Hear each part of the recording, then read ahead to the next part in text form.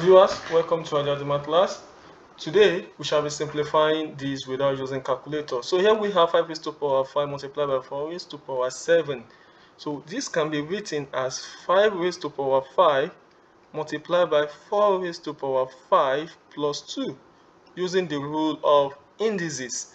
Okay, now this can be splitted as also 5 raised to power 5 multiplied by 4 raised to power 5 times 4 raised to power 2. Don't forget the rule of indices that says that a raised to power b plus c is the same as a raised to power b times a raised to power c. So combining these two together, so here we have 5 multiplied by 4 all raised to power 5. Then there's another rule of indices that says that a raised to power c multiplied by b raised to power c is the same thing as a times b all raised to power c. So that's what I applied here. So multiply by 4 is the same thing as 2 raised to power 2 raised to power 2.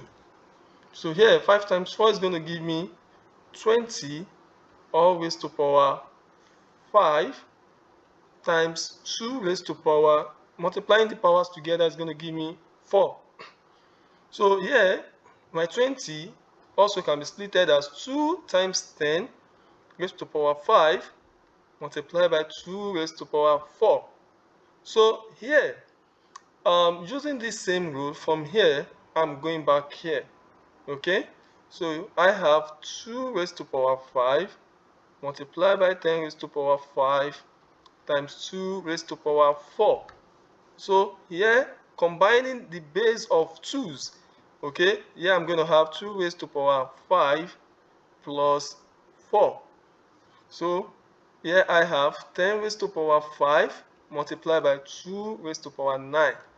So from here we know that this is the same thing as saying 512, which is 2 raised to power 9 multiplied by 10 raised to power 5. So my answer can be 512 with 5 zeros, 2, 3, 4, 5. Or my answer can be 5 in standard form, 0.12 times 10 raised to power 7. So this can be easily done this way. Thank you very much for watching my video. Kindly subscribe to my channel for more videos. Thank you.